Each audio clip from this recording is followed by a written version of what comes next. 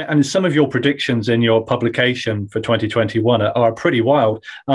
How would you advise the aspiring pharma leader to sort of to get ready for this year of disruption and change? What would you say to someone who's interested in joining you on this precarious journey?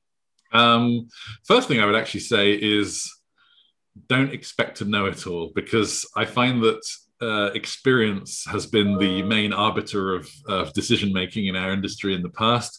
And the truth is that nobody can predict what's going to work in the future. None of us could have seen that, making videos shorter might have made TikTok a winner over YouTube. No one would have seen many of the innovations. And one of my favorite quotes from Clayton Christensen is, "At first, innovation looks like a toy."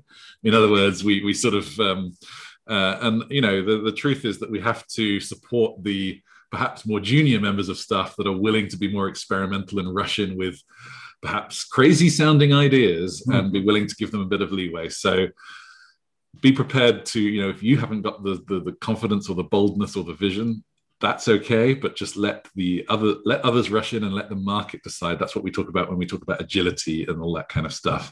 Yeah. Let the real world decide if something has traction or not, and be willing to go with it if it does.